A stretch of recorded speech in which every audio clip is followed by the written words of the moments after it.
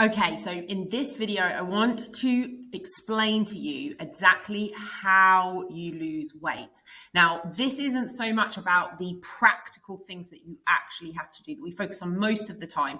This is more on the science behind it, because once you understand it, you can play around with all of the variables so that you lose weight. You know what to do, what not to do, and you're not just guessing and throwing spaghetti at the wall and seeing what sticks. I think it's really important that people understand how you lose weight, because this is not a secret. This is really well documented. We have insane amounts of evidence to show that this is how fat loss works. And there are a lot of people online that are misguiding you, that are telling you that it's something else, that it's because of carbs, that you need to eat clean, that it's because of sugar or gluten, or that you need to do HIIT, or you need to not eat at night, or that you must eat breakfast, or that you have to fast. There are infinite diets out there swearing that this is the protocol, this is the thing that works. It's not calories, it's sugar and things like that. And it's completely misguided. So in this video, I want to share with you exactly what every nutritionist, every dietitian, every dietetics course, every personal trainer course teaches people, the science behind how fat loss works. At the end of the day, it simply comes down to energy balance. It's super duper boring. Energy is measured in calories. Calories is just a unit of measurement, just like a kilometer, just like a mile, just like a centimeter is a unit of measurement that measures energy. And we have to ensure that we have fewer calories, less energy going into our body by the way of food than we are burning or expending on a daily basis. That is it. But it's also important to dive a little deeper and talk about how we burn or spend or expend energy on a daily basis. Okay, this graph might look a little bit complicated at first, but it's really very simple. What it represents is, first of all, your BMR. This is your basic metabolic rate. It is, if you were to just lie in bed and not eat, not drink, not move, not do anything all day, this is how many calories, how much energy you would burn in a day. And it is about 70% of your total calorie expenditure. Okay, so if you expend 2,000 calories a day, 70% of that, 1,400 calories, will come just from your BMR, just from all the internal metabolic processes that are keeping you alive, like cell renewal, like keeping your heart beating, like keeping your brain working, all of that stuff. Then we have NEAT, which is non-exercise activity thermogenesis. It's basically just the energy that you burn from moving around, from making your breakfast, from doing the dishes, from walking up the stairs, from getting up out of a chair. All of that stuff comes into NEAT, and it can be highly variable. So if you're somebody who does 12,000 steps a day, you are a nurse, you're on your feet all day, and then you come home and you look after kids in the evening, your NEAT could be massive. It could be hundreds and hundreds of calories every day. If you sit on your bum in front of a computer and do less than 3,000 steps a day, your NEAT is going to be very, very low and you're going to burn very few calories. Then we have TEF, which is the thermic effect of food. And that is calories burnt through digestion, because you also burn calories when you break down food.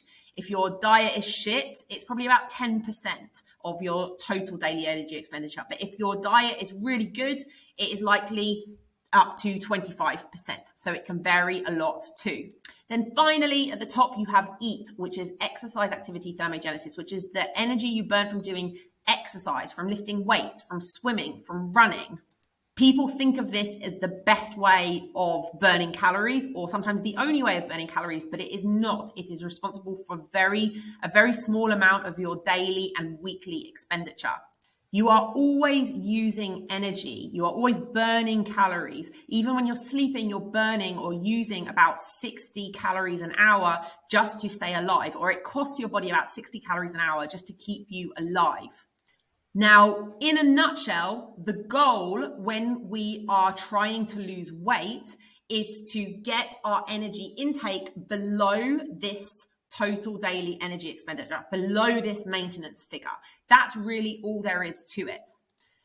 There are a few things that we can do in order to do that. Now, you could exercise every day like a crazy person, but that is really hard to maintain. The easiest and the most efficient and the most sustainable way of doing this is, first of all, reducing your calorie intake, reducing the amount of food that you are taking in to be below what you are expending. At the same time, you can also find ways to burn more calories. The most obvious way of which is doing more exercise, which is great, but there's only so much exercise you can do in a week. The second way of doing this is by just moving more, by increasing that NEAT, by walking more, by getting up and down. This is the most efficient way of increasing calories going out because it doesn't require recovery and you can fit it into your day. And people really underestimate this way of increasing calories burned. But there are two other ways of increasing calories burned. One is by improving your diet. If you eat more whole foods, it's harder for your body to break down and requires more energy to break down versus very highly processed foods. So that can increase your calorie expenditure every day as well. And the final way is through building muscle, because muscle is a more expensive tissue than fat. So by building more muscle, our BMR actually goes up. Our body has to spend more calories every day just to maintain that muscle. It's not by a huge amount, but if you focus on increasing your calorie expenditure in each of these 4 areas, it does add up over time to a few hundred calories every day. And just a side note here, this is why drinks or foods or exercise to boost your metabolism is bullshit. There is no food that can boost your metabolism. You can build muscle, that can increase your metabolism. You can move more, that can increase your metabolism. You can get pregnant, that can increase your metabolism, but you can't eat any certain type of food, avoid any certain type of food, or do any particular exercise that boosts your metabolism. A small point I want to make here is that our focus is fat loss, not necessarily weight loss, although that will be a byproduct of it. Most people need to lose body fat. And so to ensure that we don't also lose muscle while we are losing weight, we need to do some form of resistance training, lifting weights. This ensures that the weight we lose comes from fat and not from muscle. So at the end of the day, it is all about CI/CO, calories in, calories out. You want to manipulate the different ways that calories go out, and you want to reduce the amount of calories that are going in a few ways as well. Some people will say that this is an oversimplified view of fat loss, but it really does come down to this. So my approach is this. First of all, calories. First of all, understanding how many calories you need to maintain your weight, how to get consistently into a sustainable calorie deficit. Then we can focus on all the other stuff that also matters, because it all matters. Some people argue that bits of it matter more than others, or that calories don't actually matter, or whatever else. Calories are the most important part of it. All these other things matter as well, but they are smaller and smaller rocks. So after we have created a calorie deficit, we look at the following things. We get you doing some strength training, some resistance training to build muscle and preserve muscle on your fat loss journey. We work on increasing NEAT and getting you moving more every day. We work on increasing food quality, getting you eating more actual food and actual meals.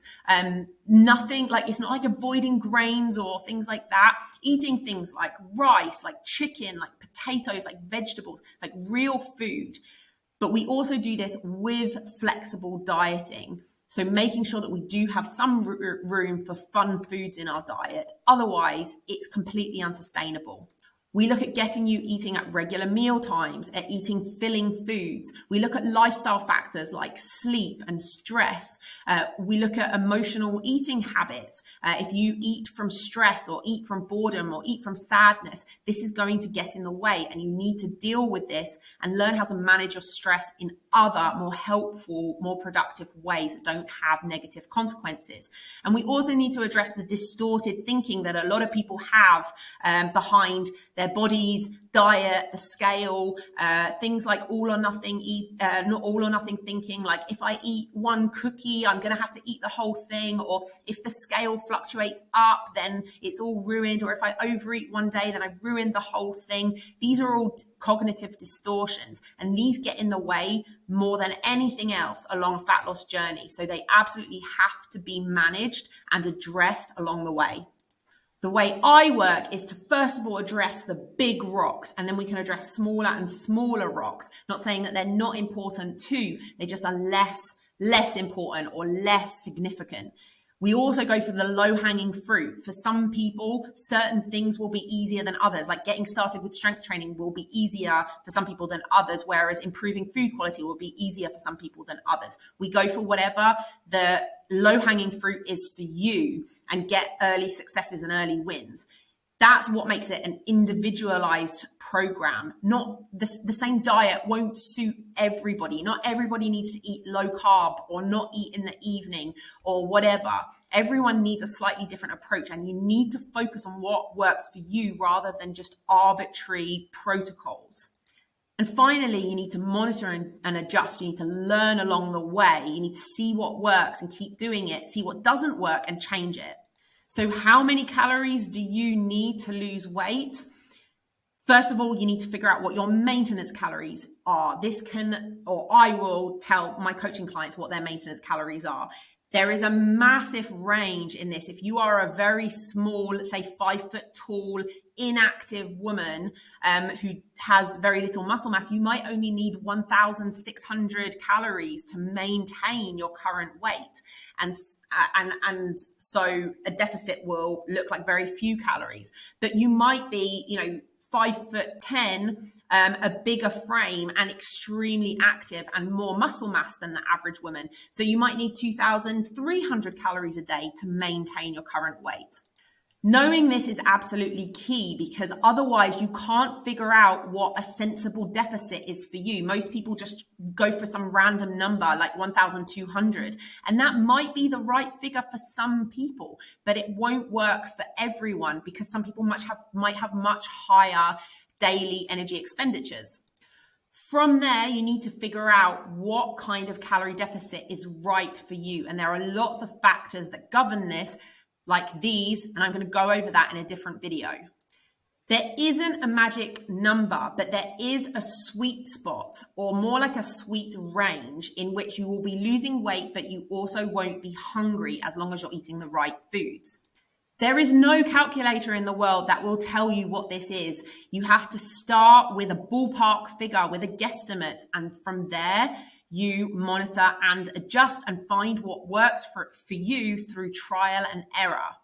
It is a process. There are lots of things that can go wrong along the way. You cannot be in a calorie deficit some of the time and still lose weight over the course of a week or a month or a few months. There are lots of things to learn, and there are lots of new habits that you need to establish along the way, but there's no one protocol that suits everyone. So a quick summary is that energy balance, calories in and calories out, is the only thing that truly matters for weight loss. You need to understand your maintenance calories first and calculate a deficit from there based on a number of different factors. I will go through that in a separate video. You need to monitor and adjust in order to find what works for you. There are lots of things that matter and lots of things that affect how much we eat, like sleep, exercise, stress, emotions, and other things that matter too, like food quality. Just because calories and energy is the biggest thing that matter and the only thing that truly governs fat loss doesn't mean that there aren't other things that matter too. And finally, massive overhauls don't work. Making small changes that compound over time is the key to doing this long term and making it stick.